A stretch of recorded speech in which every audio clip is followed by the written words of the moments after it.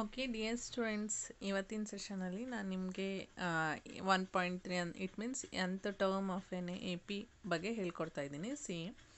nth term of N A P ಇದರಲ್ಲಿ ಏನೇನು ಕಲ್ತ್ಕೊಂಡ್ವಿ once again recall ಮಾಡೋಣ. ಏನೇನು ಕಲ್ತ್ಕೊಂಡ್ವಿ?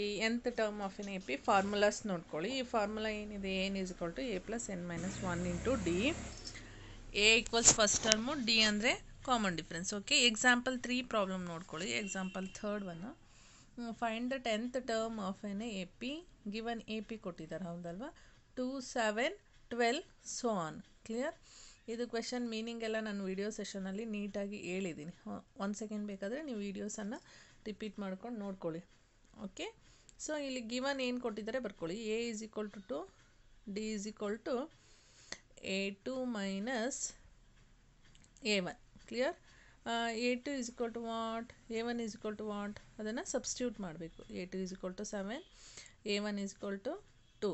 ಸೊ 7 - 2 = 5. ಫಾರ್ಮುಲಾ ಒನ್ಸ್ ಅಗೇನ್ ಬರಿಬೇಕು. And the number of terms ಕೂಡ ಬರ್ಕೊಂಡ್ರೆ ಬೆಟರು.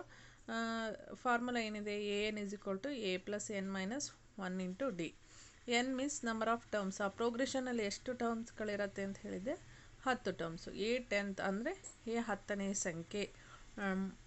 ದಟ್ ಮೀನ್ಸ್ ಎದು value 2, n value 10 into -1 into D value 5. Substitute ಮಾಡಿ. 2 + 10 - 1 ಅಂದರೆ 9 into 5. Okay, 2 + 9 × 5 = 45. Clear? So 45 + 2 = 47. ಹಾಗಾದರೆ ಆ ಪ್ರೋಗ್ರೆಷನ್ನಿನ 10ನೇ ಸಂಖ್ಯೆ ಏನಾಗುತ್ತಪ್ಪ ಅಂದರೆ that is 47. What is it? 47. Okay, ನಾವಿವಾಗ 5th ಒನ್ ನೋಡ್ಕೊಳ್ಳೋಣ. Fifth ಪ್ರಾಬ್ಲಮ್ಸನ್ನು just A minute. Okay, given ನೋಡ್ಕೊಳ್ಳಿ. Determine the A P whose third term is 5 and 7th term is 9. Okay, solution ನೋಡ್ಕೊಳ್ಳಿ. a3 = 5, a7 = 9. ಇಲ್ಲಿ ಫಾರ್ಮುಲಾಸನ್ನು ಬರ್ಕೊಂಡು ಅದಕ್ಕೆ ವ್ಯಾಲ್ಯೂಸನ್ನು ಸಬ್ಸ್ಟಿಟ್ಯೂಟ್ ಮಾಡಿದ್ದಾರೆ. a3 ಅಂದರೆ ಏನು? ಆ ಪ್ರೋಗ್ರೆಷನಲ್ಲಿ 3 ಟರ್ಮ್ಸ್ ಇರುತ್ತೆ ಅಂತ. 3 ಟರ್ಮ್ಸ್ ಮೀನ್ಸ್ n = ವಾಟ್? ಇಲ್ಲಿ ಏನಾಗುತ್ತೆ? 3 ಆಗುತ್ತೆ. ಇಲ್ಲಿ ಏನಾಗುತ್ತೆ? n = 7 ಆಗುತ್ತೆ. ಕ್ಲಿಯರ್? a3ನ ಏನಂತ ಬರ್ಕೋಬೋದು? a3ಯನ್ನು ಲುಕ್ ಇಯರ್ ಒನ್ಸ್ ಅಗೇನ್ ಬರ್ಕೊಳ್ತಾ ಇದ್ದಾರೆ. an = 5, n 3 - 1 into D.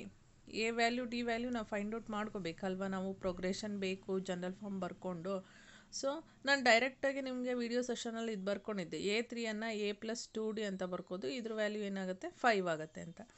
ಅದೇ ರೀತಿ a7ನ್ನು ನಾನು ಡೈರೆಕ್ಟ್ ವ್ಯಾಲ್ಯೂಸನ್ನೇ ತೋರಿಸಿದ್ದೆ ನಿಮಗೆ ಬೋರ್ಡಲ್ಲಿ. ಅದು ಬರೆದ್ರೂ ಓಕೆ, ಅಥವಾ ಫಾರ್ಮುಲಾಸಿಗೆ ಬರೆದು ಮತ್ತೆ ಸಬ್ಸ್ಟಿಟ್ಯೂಷನ್ ಮಾಡೋದಕ್ಕಿಂತ ಡೈರೆಕ್ಟಾಗಿ ಇಲ್ಲಿ ಬರಿತಾ ಇದ್ದೀನಿ ನೋಡಿ. 9 = a + 6d. Equation 1 and equation 2ನ ನೀವು ಡೈರೆಕ್ಟಾಗಿ ಬರ್ಕೊಂಡ್ರು ಅದು ಮಾರ್ಕ್ಸ್ ಸಿಗುತ್ತೆ ನಿಮಗೆ, no problem. Clear? So equation 1ಇಂದ 2ನ minus ಮಾಡ್ತಾ ಇದ್ದಾರೆ. ನಾನು ವಿಡಿಯೋ ಸೆಷನಲ್ಲಿ 2ಇಂದ 1ಅನ್ನು ಮೈನಸ್ ಮಾಡ್ಕೊಂಡಿದ್ದೆ. ಇಲ್ಲಿ ನೋಡಿ, ಕಳೆಯುವ ಸಂಖ್ಯೆ ಚಿಹ್ನೆಯನ್ನು ಮೈನಸ್ ಮಾಡ್ಕೊಂಡಿದ್ದಾರೆ. ಅದು plus, this is what? Minus. Okay, plus and minus. +2d - 6d ಆಗುತ್ತೆ. ಸೊ -9ಅಲ್ಲಿ +5 ಹೋದರೆ ದಟ್ ಈಸ್ -4. ಇಲ್ಲಿ ಪ್ಲಸ್ ಎ ಮೈನಸ್ ಎ ಏನಾಗಿದೆ? ಕ್ಯಾನ್ಸಲ್ ಆಗಿದೆ. Got it?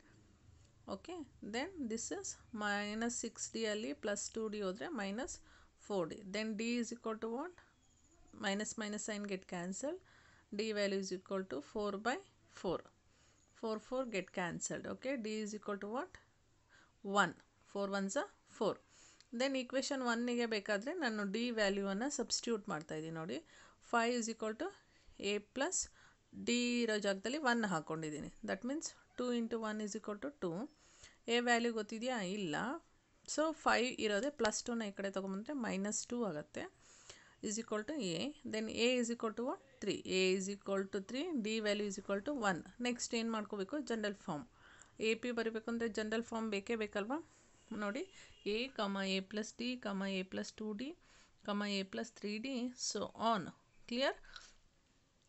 ಸೊ ಈಗ A value and D ವ್ಯಾಲ್ಯೂನ substitute ಮಾಡೋಣ. A value 3, again once again you right A value 3 + 1 4. ಅಲ್ಲಿ A value 3 ಆಗುತ್ತೆ. +2 × 1 ಅಂದರೆ 2 ಆಗುತ್ತೆ. 2 + 3 = 5.